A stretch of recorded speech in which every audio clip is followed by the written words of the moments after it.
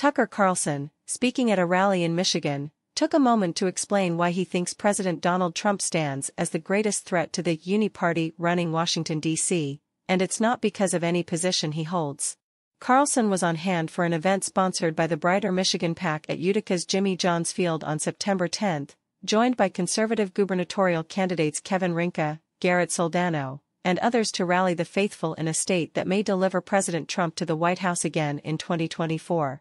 In his remarks, the conservative firebrand said that, essentially, the Republican leader is too truthful in his public statements, something that puts the interests of both establishment Democrats and Republicans at risk. The whole time I'm watching Trump, the core question which no one ever asks, which is why do they hate him so much?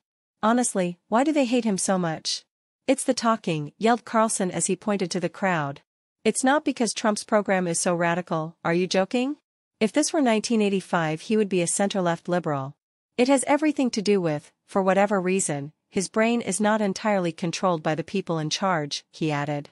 Half the Republicans in Washington, probably closer to about 95% of them, would be very psyched if he went to prison for the rest of his life.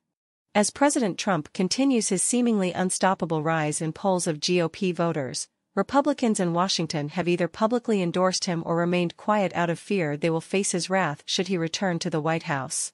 The 45th president has notched notable victories on that front, earning the endorsements of nearly all Republican congressmen from Florida, where his rival, Governor Ron DeSantis, has struggled to shore up his own base of home state colleagues.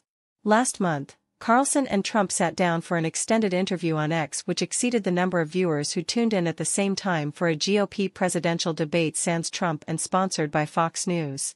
As outspoken contrarians in their respective fields, both have much to gain by propping one another up in the media while more established politicians and institutions try to bring them down. Their unvarnished opinions about the Uniparty controlling Washington are another example of how President Trump has shifted the GOP base away from country clubs and toward the Pilsner swindling halls of the country's blue-collar enclaves.